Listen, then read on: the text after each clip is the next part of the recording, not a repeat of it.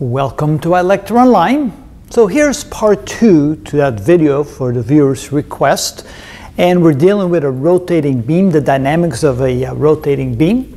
And what we're going to calculate now is the force on the hinge right here parallel to the beam. So we're going to call that F parallel. And so what we have to consider is all the forces in that direction along the beam. So what we can do here is, first of all, take the force of gravity that acts on the center mass, which is straight down, mg, which then gives us the parallel and perpendicular component. Now we need to be careful here because the angles are kind of in reverse when it comes to like an inclined plane. Normally we deal with the angle over here, but now we have the angle over here, which means that the parallel component is mg cosine theta and the perpendicular component is mg sine theta, because we're now using the other angle up here. Notice when you take the angle and draw it again there, that this is the opposite side to the angle, so therefore that would be the sine. Here's the adjacent side to the angle, so therefore that's the cosine.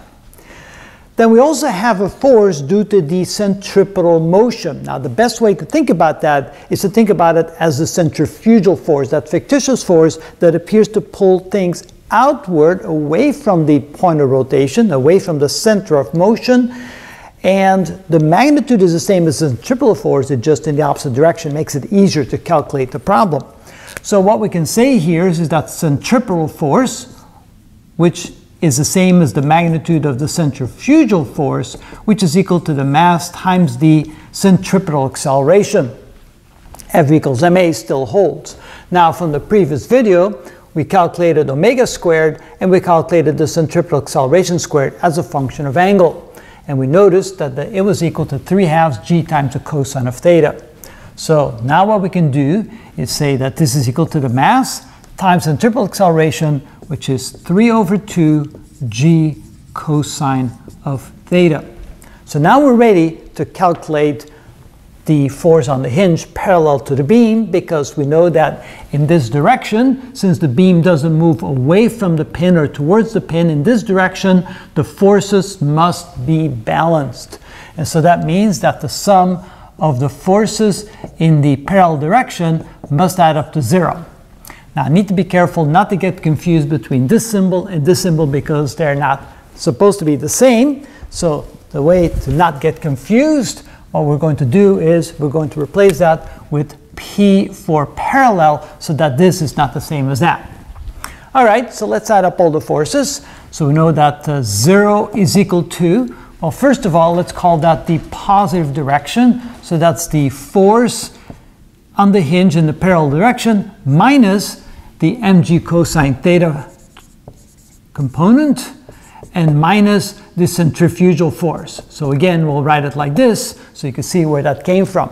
Now plugging in the numbers or the equivalents, we have 0 is equal to force parallel on the hinge minus mg cosine of theta and minus 3/2 mg cosine of theta.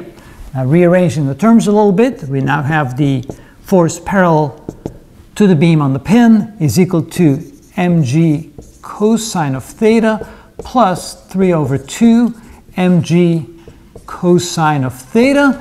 And when we add those together, we get the parallel force is equal to 2/2 and 3/2 or 5/2 mg cosine of theta.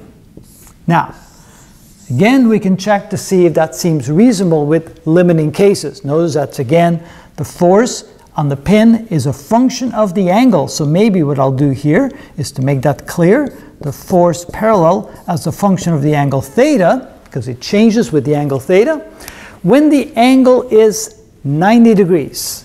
So in the beginning position of the beam, cosine of 90 is 0, and so we get 0 force in the direction parallel to the beam, which would be the case if the beam is like this. There's no force on the pin in this direction.